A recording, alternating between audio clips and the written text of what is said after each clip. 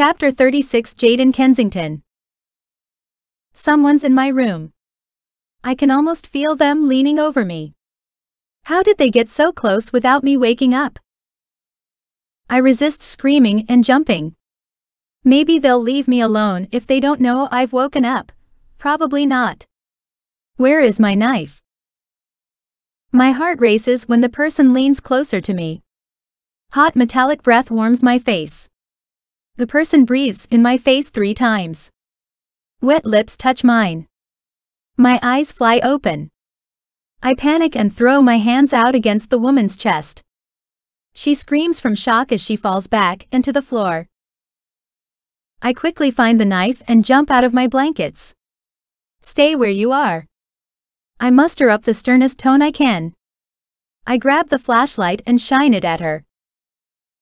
I know her. I've seen her in a couple of dreams. Callie, I think I remember, is her name. She has a dark liquid trailing down her chin. My gut twists from the iron taste drifting in from my lips. What do I do? She seemed like a friend in my dreams, but she was just, I don't know exactly what she was doing. She was kissing me. Why was she kissing me? My head feels light. I think I'm going to pass out, but I hold my stance until the faint feeling passes. What were you doing? My voice squeaks at the beginning. Get it together. What are you? She slowly draws her sleeve across her chin to wipe off the dark liquid. What a strange question to ask. Human. Why did you kiss me? You can't be completely human. She taps her head. I started the process, you shouldn't have broken the paralysis. Not completely human. Could she be talking about my visions? Am I not human? What were you doing to me? Kissing you. Callie. I shouldn't have said her name. She hasn't told me yet. Not missing a beat, I continue my questioning. Why were you kissing me? You're a prophet. Well, shit, that could have been dangerous for both of us. How strong are your visions? What kind are you? She jumps up from her spot on the floor. She no longer looks frightened. Should I take her actions to mean I shouldn't be concerned about her? Here, touch me. She offers up her hand. I'm not. She cuts me off. It's the only explanation that makes sense. You already know me. Only my friends call me Callie.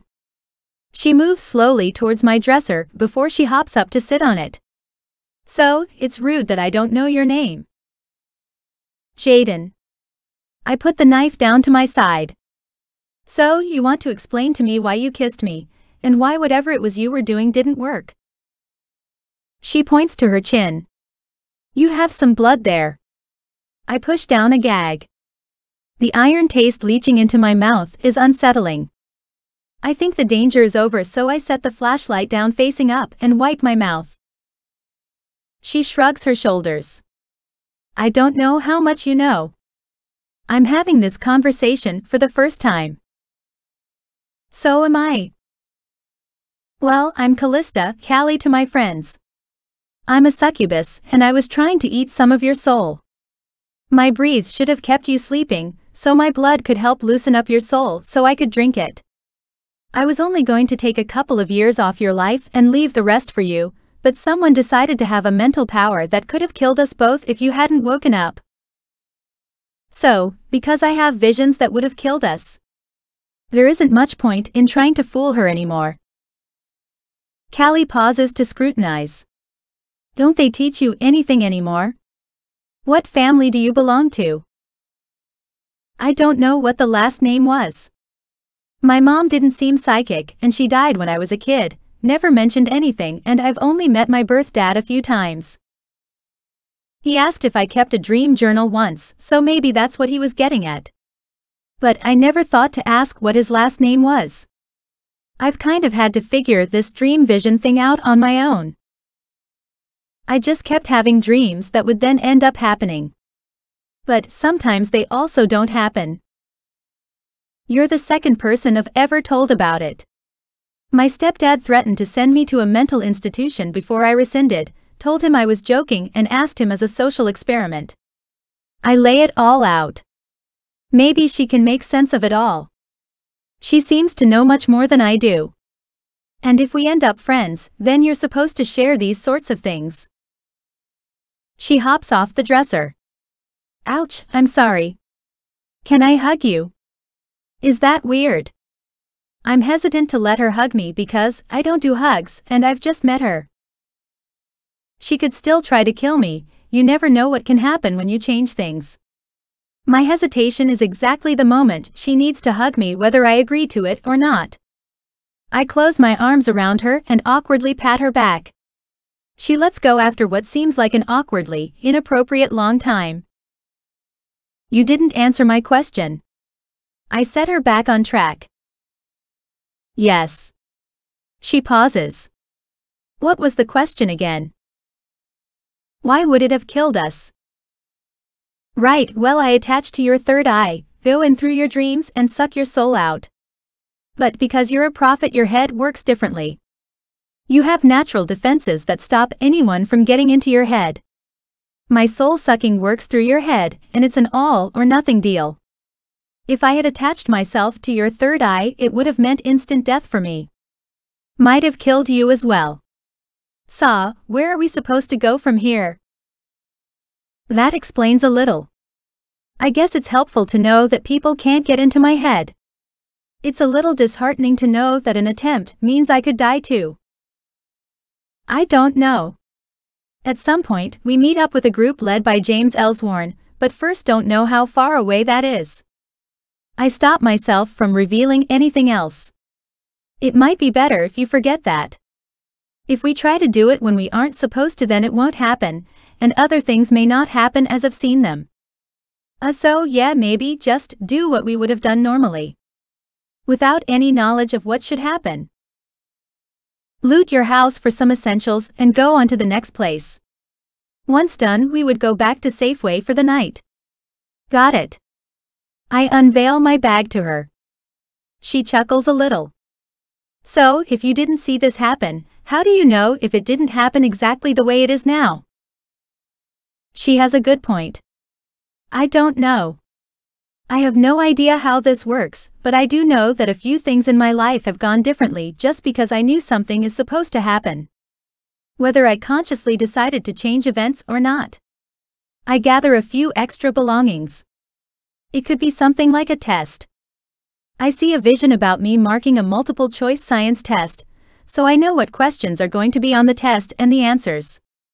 So, without even studying, I get a better mark on the test than what I did originally. Cheater. She accuses rightly.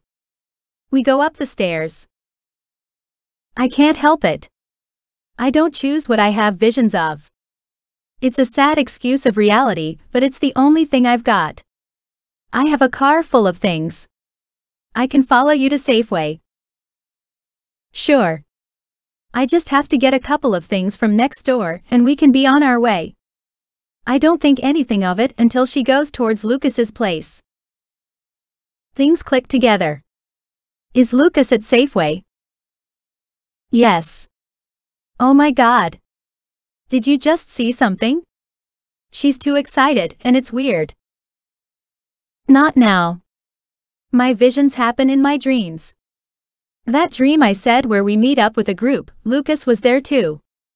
It was you, me, and him meeting up with a group on the road. We walk into Lucas's house. His watch display is in his room. This way. I lead the way to his bedroom. It doesn't take me long to find the display in the dark. I grab the top watch. Did he say which one he wanted?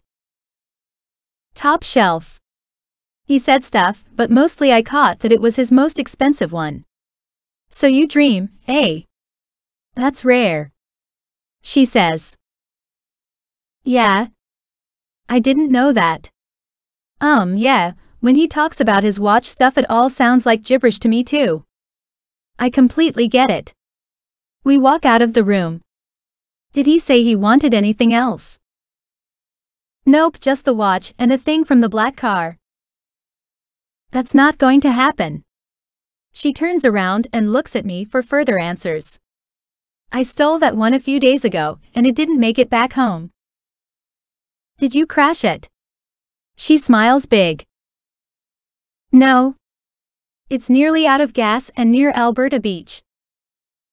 She walks us both out the front door. My car is in the driveway, while hers is in front of Lucas's house. I'll follow you. I press the lock button to make the lights flash. We walk to our cars. I unlock the doors and throw the bag into the back seat. I get in and back up. Callie wait for me to right my car before driving away. Safeway is on the edge of town. It's in the same parking lot as the Canadian Tire in my dreams. I shudder at the memory. Hopefully it was just a dream, either way, I'm not going in there. I rebel against the law and park in the handicapped parking spot. Should I bring my bag in? I mean, I don't think we'll be staying here very long.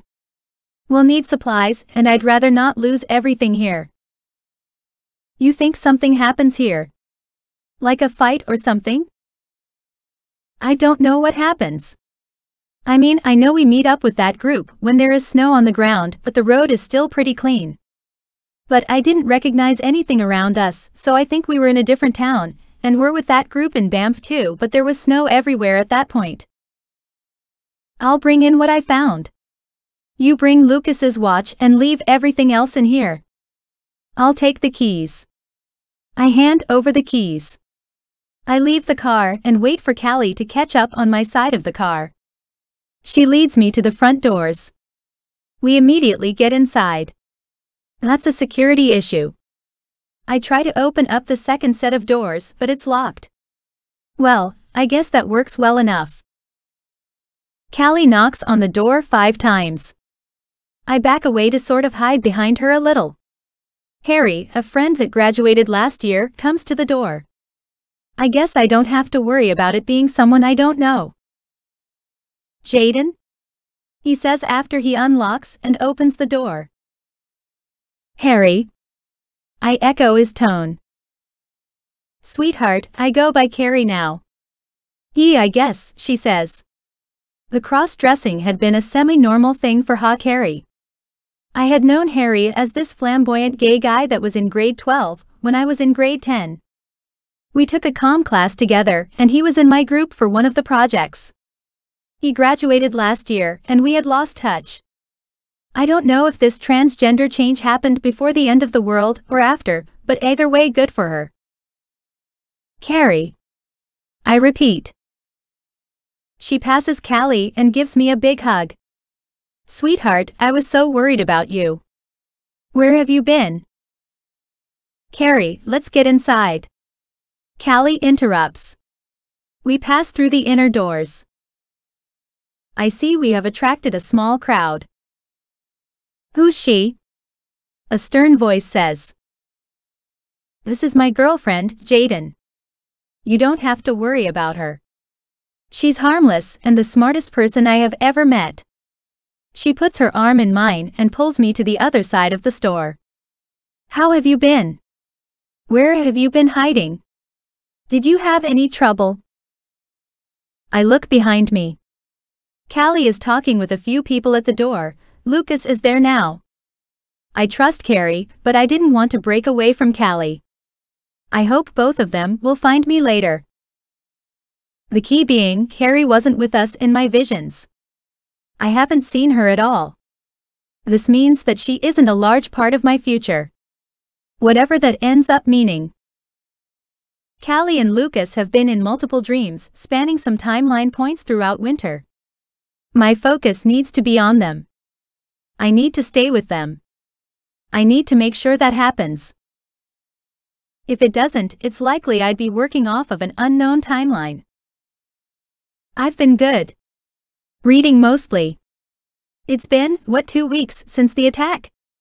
I've spent most of that in my house. I tried to go to my grandma's house, but that didn't work so well. And your father? The word father is said with disgust. I haven't seen him since before the attack. Good. She smiles and shakes her head. She never did like my dad. Due to his homophobia and an unannounced visit to work on homework, she saw the side of him that he doesn't normally show the public. Mentally, I gasp. What would he think of her now? Would I get another conversation about making sure I don't let her turn me gay? But now it'll be, make sure she doesn't turn me trans. Doesn't matter now, does it? He's probably dead. Have you been here the whole time? I ask. Yes, most of us have been. Anyone that was in the store shopping at the time just shut the doors, turned the lights off, and stayed here. We've ventured out a few times, but it seems safer this way. She leads me to the other entrance and into the employee-only stairs. We go up and into the staff break room. There are a few more people here. Hey, I want you all to meet my girl Jaiden. Hi. I give a short wave. I don't want to do the awkward introductions, but I guess it's necessary. Said. Fatima. Jackson. Alice. Jose. And this is my boyfriend, Mark. Carrie introduces him. I shake his hand because he put his own out. Hi, I say a bit meekly. Hey. So, how long have you known Carrie? He tries to make conversation with me. Mark motions to the couch he had just been sitting on. Carrie and he settle cuddled together. I sit on the other side of the couch to give them their space. A year, about. We met in comm class last year. We were in a group together to do a project on life after high school. I explain. Is life what you imagined it would be after high school? He questions further. Actually, I'm still in high school. But no, this was not part of the project. I say. That project was awful. Carrie scowls. How so? Mark asks. I answer. It was like, you graduate high school, now what? So, we were given a package of tasks that we had to complete. It was broken down into the first year, and up to 5 years. So like the first year, you had to buy a car, go off to college, and move out of your parents' house, and for some dumb reason go on a vacation when you were already in so much debt from all that, and you had to go somewhere out of the country, and we had to find real-life examples of things and saying we already own this or my parents are giving it to me or garage sale item or all due without was not an option. So, like we had to find a car online and grab the pricing details from that. Find an apartment for rent and clip the article for that. Get the pricing for the courses you would take in school. Pick out the dining table you want. On and on. So basically, despite the project trying to be realistic, it ended up being a project about how much debt can you accumulate. I ended up $40,000 in debt in my first year, and $300,000 in debt by year 5. I was one of the cheapest ones too. There were a few people who hit $1 million. At least it was giving perspective to some people. He says. I can see his point. No, because if high school students need that much perspective, they have bigger problems. Jaiden, where is my car? Lucas booms into the room and heads straight for me. Hey, Lucas. How are you? I evade his question. I have your watch. I hand him the watch. He immediately puts it on his wrist. Where's my car? He asks again. I had to take it. People broke into the house, so I took it to my grandma's house. There were people there, and they took the keys. The neighbors gave me a different car to take home, 'cause I'm pretty sure yours caught on fire or had a few bullet holes or something. But it was pretty much out of gas anyway. I don't know how I would have gotten it back here. He looks angry. Stunned. Shocked. I can't read him. Say that again. I took it a few days ago. People broke into my house, so I had to get away. I took it to my grandma's house, but when I got there were a bunch of strangers there. They took the keys because they didn't trust me. I helped the neighbors attack the house to free some hostages. There were bullets exchanged and someone set the house on fire. The neighbors gave me a different car to take home. I have everyone's attention now. They stare. Are you okay? He finally says. Yes. I'm fine. I smile to let him know I'm okay.